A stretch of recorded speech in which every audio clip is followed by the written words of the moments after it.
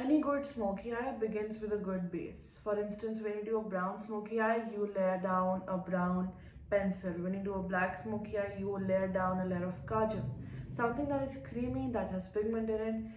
In a similar manner, we're going to be using a pink or a purple base underneath this. So I know that it's not very common to invest or buy a pink eye pencil or a pink eye base. So here is a good hack. I'm going to be using this lipstick from L'Oreal. This is in the shade I Choose. And I'm actually going to take this out on a plate. On the same plate, I'm going to take out a little bit of concealer. So using a shader brush like this, I'm just going to combine these two together. Now I'm going to place this onto my lid. You must have seen a lot of people directly using a lipstick. I would say don't do that. Mixing it in with a concealer gives you a little bit more room to play with, in the sense that a liquid lipstick is going to dry immediately. With the concealer, you have some time to shape the eye and just blend it a little bit better. I'm going to go into this shade from the Amethyst Obsession palette from Huda Beauty, and I'm taking this on a fluffy blending brush. So go right here, and I'm gonna go right into the crease. Now since the base is wet, we haven't set it, so we want to use dabbing motions. Do not sponge this like this. Don't use windshield wiper motions, or it's gonna go all over the place. Softly, using dabbing motions, set at least the crease area of the eye. If you have a habit of going overboard with the color right in the crease, pick up your compact with the same brush. Begin from very beneath the brow and work it downwards. It's going to give you a beautiful ombre effect.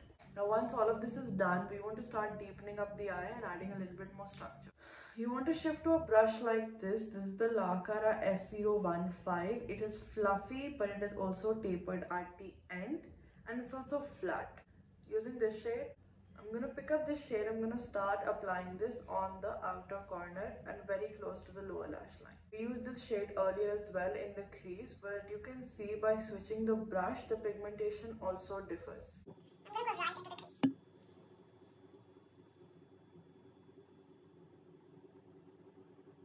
And I'm going to bring it slightly inwards. Go back to the original blending brush and just use dabbing motions to blend this in place. Now using the fluffy tapered brush from Beautylicious, this is BLE328.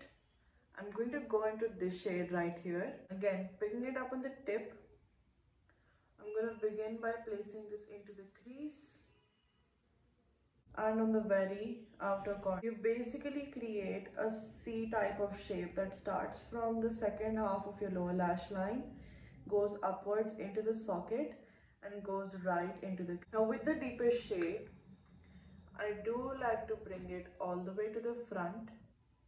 I'll tell you why a little later. I'm going to be using the 3 shades in the center of this palette. Why? Because this adds a lot more dimension than simply adding one shimmer shade.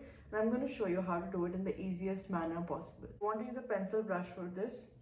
And you want to begin by the lightest shade. I'm going to pick this up. This is also going to act like my inner corner highlight. Now with the pencil brush, I want you to press the shade on, alright? Slowly press this on into the desired shape of your eye. Now at this point, I'm going to use the reference of the dark purple that I got all the way to the front of the eye. I use it to actually guide the placement of the shimmer shadows. Now I'm going to go into this shade. Now this shade is the closest shade in the palette to the deepest color that I used for the eye. I'm going to pick it up and I'm going to place it just above where the darkest shade blends into nothing. I'm going to give you an added blend, and shimmer shades are always more forgiving than matte shades. To merge these 2 shades together, I'm going to be using this shade right here.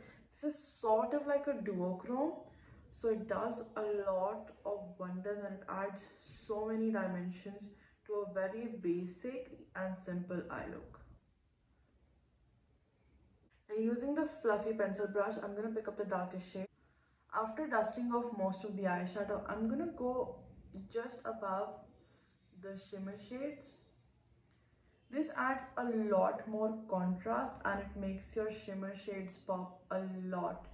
Pick up two shades that you used in your crease. I'm going to use this one and this one. I'm going to first go in with this, and I'm using a fluffy pencil brush for this.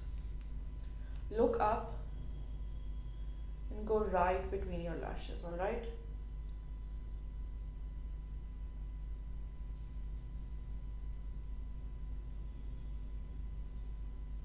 Use a very small flat brush. Pick up the darkest shade onto the very tip of this.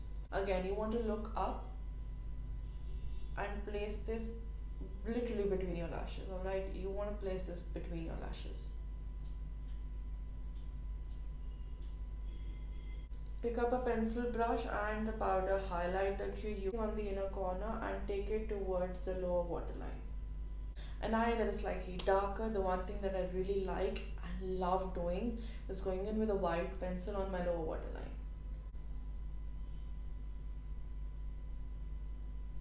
And yeah, that is it. If you did enjoy, please consider subscribing and hitting the bell notification. I upload Monday, Wednesday and Friday with educational makeup content. Check out this video right here and I will see you all very soon. Bye bye.